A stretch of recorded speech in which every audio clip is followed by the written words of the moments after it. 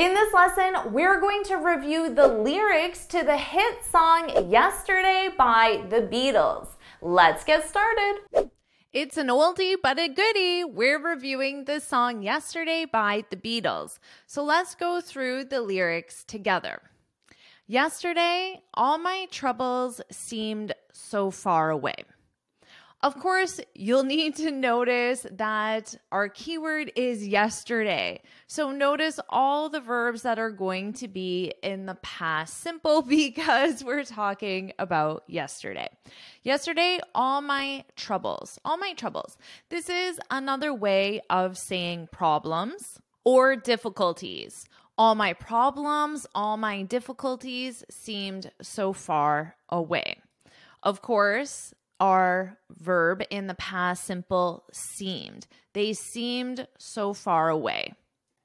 Now it looks as though they're here to stay. Let's take a look at this. It looks as though. This is used to show probability. You can think of it as 75% probable. So 75% chance that something will happen. So here, the something is that his problems, his troubles are here to stay. Now, it looks as though is not the most commonly used. It sounds a little outdated, a little formal perhaps. And remember, the Beatles are from quite a long time ago. Today, more commonly, we say it looks as, do you know what? It looks as if they're here to stay. So it looks as though is grammatically correct, but in my opinion, it's more common to say it looks as if they're here to stay. They have the exact same meaning. Now, to show you an example sentence, you could say it looks as though or as if it'll rain. It'll rain. Here, notice I used a contraction. It'll rain. The full form is it will rain. So again, I might look out my window, see some dark clouds, and then say, oh, it looks as if it'll rain. I'm saying it's about 75% probable. You can also use it looks like, and in this case, you could say it looks like rain. A little difference when we use it looks like, generally what comes next is a noun. So in this case, rain is a noun. It looks like plus noun is more common when you use it looks like. And then when you use it looks as though, as if, we have a clause. It looks as though they're here to stay. Oh, I believe in yesterday. Now, just quickly notice the preposition. It's always important to remember which prepositions are used with which words. Believe in. You believe in something. And a very nice thing to say to someone is, I believe in you. So if your friend tells you they want to be the next Beatles, they want to be an amazing singer-songwriter, you can say, I believe in you. I believe in your vision, your goals, your dreams. I believe in you. It's a very nice thing to say. So say that to someone today. It will make them very happy. And I believe in you, all of you, and your ability to become a fluent, confident English speaker, hopefully with my help. Let's continue on. Now, I will also let you know that you can download the free lesson PDF, so you don't need to worry about writing everything down because you can download the free lesson PDF that will have all the notes from the lesson. So you can look in the description of this video, or you can look in the chat in the first comment pinned to find the lesson PDF. Let's continue on. Suddenly, I'm not half the man I used to be. Suddenly, we use this, of course, for time. Suddenly. there is not a lot of time when an action happens. So you can say, suddenly the phone rang. Suddenly my boss gave me a promotion. So this expresses that it happened very quickly and often unexpectedly as well. So quickly, and I'll put in brackets, and unexpectedly. Suddenly, I'm not half the man I used to be. Let's take a look at this, a very common past simple expression. I used to be a writer. For example, I used to be a writer. This means I am not a writer now, but it was a routine action in the past. I used to. I used to. Notice my pronunciation. You don't hear this D at all. I used to. I used to. I used to be a writer. I used to work at a bank. I used to live in Hawaii. That's not true. None of these are true, actually. So you try one. Leave an example sentence with I used to. Now you could say she used to. There'd be no difference in the conjugation, of course, because this is a past simple verb and it's the same for all subjects. So here I could put they used to work at a bank. She used to live in Hawaii. So try some example sentences. Remember the spelling here, we have an ED, but you don't hear it in pronunciation. Let's continue on. There's a shadow hanging over me. This is a very poetic line. Of course, a shadow is an area of darkness caused by the absence of light. Actually, you can see a little bit of a shadow right here in the corner. It's a little bit of a dark spot, just the way the light is reflecting against an object on my wall that you can't see. There's a little bit of a shadow.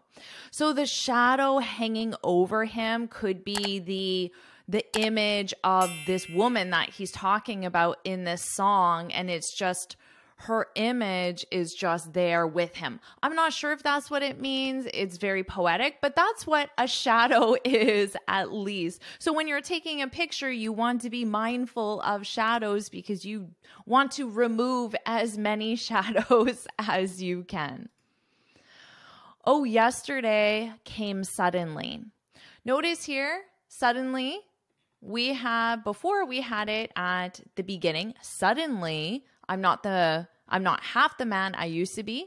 And here we have it at the end. This adverb is quite flexible. You can put it at different parts. Yesterday came suddenly. I said before, suddenly the phone rang. I could also say the phone rang suddenly. Suddenly. So it's a flexible adverb. Of course, our past simple came because it's yesterday. So this is a great beginner song to practice the past simple. Why she had to go. Remember, this is a song. This is actually not grammatically correct, though. Do you know why? What's the grammar error here? Why she had to go. Why she had to go. Well, we know this is a question because there's a question mark here and it starts with why, which is a question mark. When we have a WH question in this form, we need why. Do you know how to correct this? Why did she have to go? Why did she have to go? Now notice I changed had to have. Why? Because my past simple is here. Why did, and then you use the base verb because my past simple is already indicated with the auxiliary verb do conjugated in the past simple. Why did she have to go? As a song, it probably sounds better to say this, even though it is grammatically incorrect. So let me just write this so you don't say this in your speech. Grammatically incorrect. And then this is grammatically correct. Why did she have to go? I don't know. She wouldn't say. She wouldn't say. Wouldn't is our modal verb. In this case, it's being used to suggest a unwillingness. For example, she wouldn't help me. She wouldn't help me. She wouldn't help me. There's an unwillingness. She could help me. She had the ability to help me, but she didn't. She wouldn't help me. Now, important grammatically, when you have a modal verb, your next verb needs to be the base verb, not the infinitive. Modal plus base verb. So we don't say she wouldn't to say, because that's the infinitive, to say. She wouldn't to help me. No, that's incorrect. Now, it's also possible she would help me. She would help me. And here, it's not she would to help me because that's the infinitive. We don't want that. We want our base verb. She would help me. She wouldn't help me. She refused to help me. I don't know. She wouldn't say. I said something wrong. Now I long for yesterday. This is a very poetic expression. Honestly, I don't think you'll use it too much in your speech, but it is a very nice poetic expression, and you may hear it in other songs, movies, TV, and most likely poetry as well. I long for. When you long for something, you really, really, really want it. There's a strong desire for that. You might say, I long for summer, for example. Right now, it's winter. It's very cold. I long for summer. I long to see the trees in bloom. The trees in bloom, the flowers in bloom. Notice, because I have a verb here, I use the infinitive. I long to see the trees in bloom. I long for summer. Summer is a noun. So we use for plus noun. Let me write this. For plus noun. And then you use infinitive if you're going to use a verb. So long plus infinitive. And this is long plus for plus noun. Now, because long is a verb, you do need to conjugate it. She longs for summer. She longed for summer. That would be in the past simple, of course. She longs for summer. I long to see the trees in bloom. It sounds very poetic. Honestly, I probably wouldn't say that because it does sound very poetic. I probably wouldn't say it to my friends, but it sounds beautiful to me. So why don't you try that in the comments below? Try sharing something that you long for, or you can use a hypothetical she, he, we long for as well. Let's continue on. Yesterday, love was such an easy game to play. Of course, our verb to be in the past simple, conjugated with our subject, which is love. That's why it's was. Now I need a place to hide away. Oh, I believe in yesterday. Again, I believe in you. I believe in your abilities. I believe in your talent. You got this. Let's continue on. Okay, this is back to the chorus, so I don't think there's anything new here. Why she had to go, we already talked about this. This is the same as before.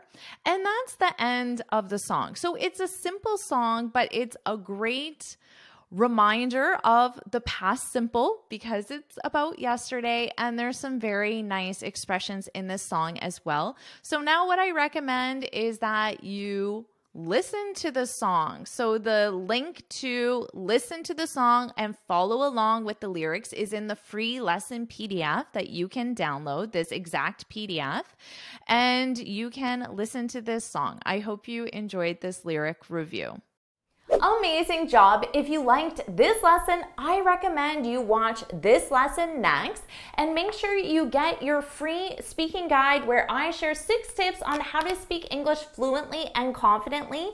You can get the free guide right here, and when you're ready, click here to start your next lesson.